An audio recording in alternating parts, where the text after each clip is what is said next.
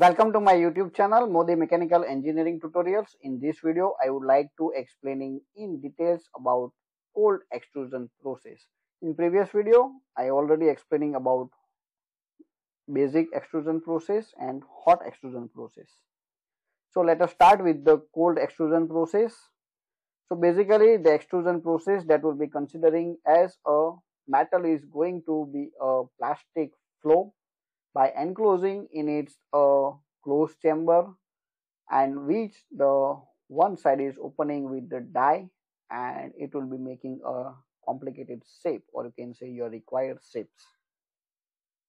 So the metal is usually treated as a plastic deformations of the materials at a sufficiently rapid rate. It may be sometimes squeezed out of a hole into die. In the process of the metal, assume the opening provides in the die and comes out as a long strip with same cross-sectional area as the die opening. But in case of the cold extrusion process, that will be having a different kind of shapes and complexity of the job, and according to that we have divided into hot extrusion and cold extrusion process. So in case of the extrusion process, metal strip produced will be have a longitudinal grain flow. Now in this theory, extrusions that will be divided into hot extrusion and cold extrusion process. In case of the hot, forward extrusion and backward extrusion. That detailed theory I already explained in my previous video, so just you can go through that. So in this theory, I only explaining about cold extrusion process. So in case of the cold extrusion process, first one is hooker extrusion, hydrostatic extrusion, third one is impact extrusion process, and fourth one is cold extrusion forging process. So let us start with the first one in case of the cold extrusion process. So first theory, hooker extrusion process. So just you can see in this process that will be used as a down method. So this is the figure, and just you can see this is my die materials, and according to complexity of the shape it will be manufactured. See this black color that will be considering as a blank, or you can say raw material is there, and according to that shape I would like to select die and this ramp.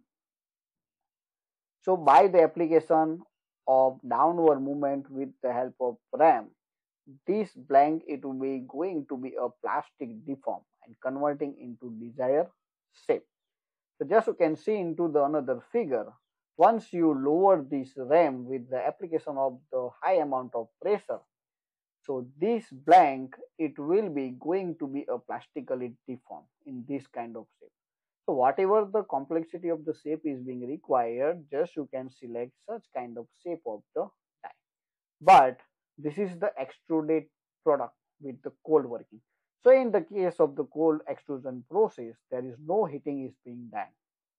So just you can applying the force to the ram, and this utilization of this die, it will be having a permanent deformation, or you can say plastic flow of the materials.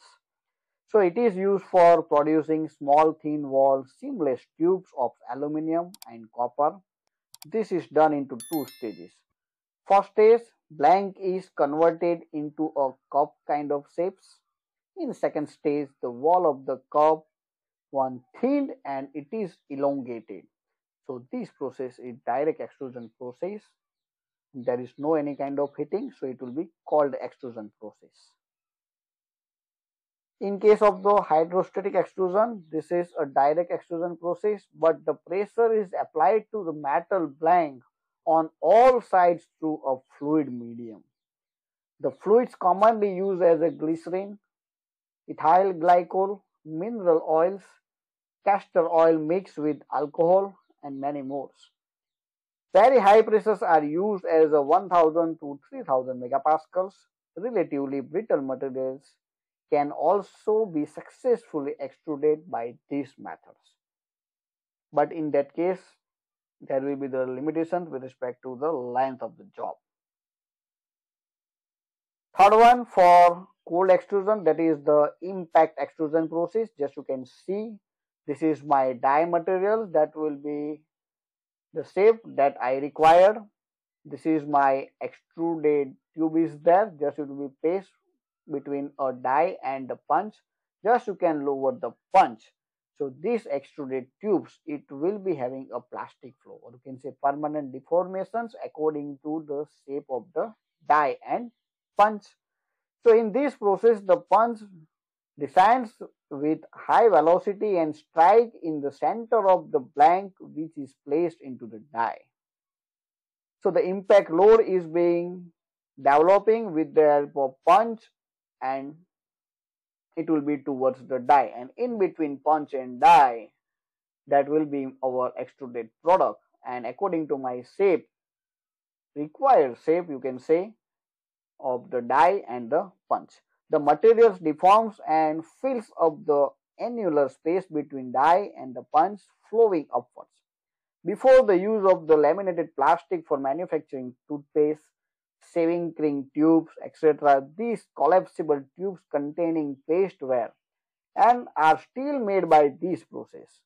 This process is actually a backward extrusion process, because your extruded product and your applied force both are into opposite directions. Cold extrusion forging process. So just you can see over there, this is my die materials and this is my punch. The shape of the die and punch, that will be depends upon my complexity of the job. And in between punch and die, this is my slag, or you can say raw materials. And this is my ejector pin that will be used to eject the finished components. So by lowering this punch towards the die materials, it will be having a desired shape and size. So in case of the cold extrusion forging, forging means one kind of hammering with the help of punch towards the die materials. So this is generally similar to the impact extrusion process, but there are two different processes. In this process, punch descends slowly, and second, the height of the extruded product is very short and the side walls are much thicker than the thin wall products produced by the impact extrusion process. But in case of the cold extrusion forging, the side it will be having a thicker. So in essence, this process is one of the backward extrusion process, because the opposite direction of the force is being applied and the extruded product. After this, the comparison between hot and cold extrusion process. In case of the cold extrusion, better surface finish and lack of oxide layers. But in case of the hot extrusion process, the surface is coated with the oxide layers, because in that case of the hot extrusion process, the scales is being formed, and these scales it will be into the topmost surface of the product. So these scales it will be deposited onto the outer surface, that will be becoming a lower surface finish. Second, with respect to cold extrusion, good control of dimensional tolerance, no machining or very little machining is required. So if you want to make a dimensional accuracy of the components with the extrusion process, so just you can go for the cold extrusion process, because there is no any kind of scaling is being there. But with respect to cold, that will be in case of the hot extrusion process, there is a less amount of dimensional accuracy because of the scaling. Cold extrusion process, the high production rate at low cost, fit for individual component productions. In case of the hot extrusion, high production rate, but the process fit for bulk material, not individual components. In case of the cold extrusions, improved mechanical properties due to the strain hardening process. In case of hot, there is no requirement of the strain hardening, because that will be above the recrystallization temperatures. In cold extrusion, tooling subjected to high stresses. In case of the hot, tooling subjected to high stresses as well as to high temperature. Tooling stresses are however lower than for the cold extrusion. In case of the cold extrusion, lubrication is very much crucial for the plastic flow of the material. In case of the hot extrusion, lubrication is also crucial. If if you like this, then subscribe and share. Modi Mechanical Engineering Tutorials. Thank you so much and keep watching.